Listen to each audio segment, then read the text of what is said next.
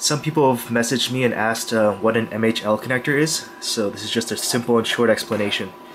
On an MHL connector is an adapter that allows you to plug your smartphone or your tablet into a display like a TV or a monitor. So on one end, you've got the regular micro USB cable. On the other, you've got a full-size HDMI port. As well, there's a female micro USB for power. So traditionally, if you wanted to plug your smartphone, like my Sony Arc, into a TV, the Arc has a micro HDMI port.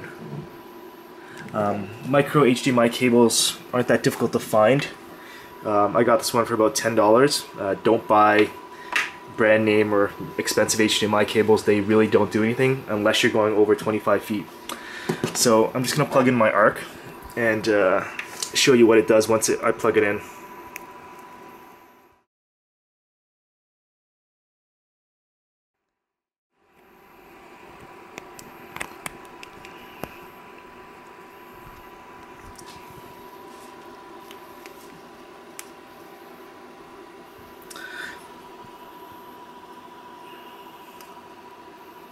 So once I plug in my Arc, it goes landscape and it outputs a 720p signal onto the TV.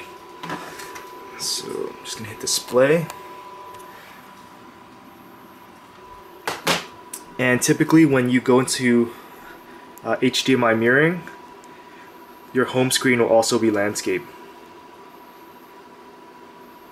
as well as your app, as well as the launcher.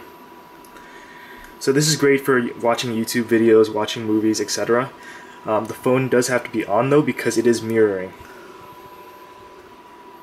Okay, so that's the old school way of doing things. So on newer phones such as the Galaxy Nexus, many HTCs as well as some other new phones that are coming out, manufacturers can now use a single port, the micro USB port, and outputs full HDMI using this adapter. You can get these on eBay for about $10, and I've plugged in a full-size HDMI cable into my TV. I'm just going to demonstrate how to use the Mhl adapter.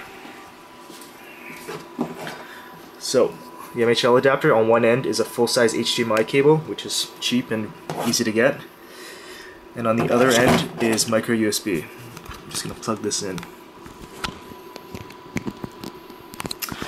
One thing to note though, is that it does have to be powered, so either plug it in via a USB cable, like onto your computer, or many TVs have USB ports, or you have to plug in a wall adapter.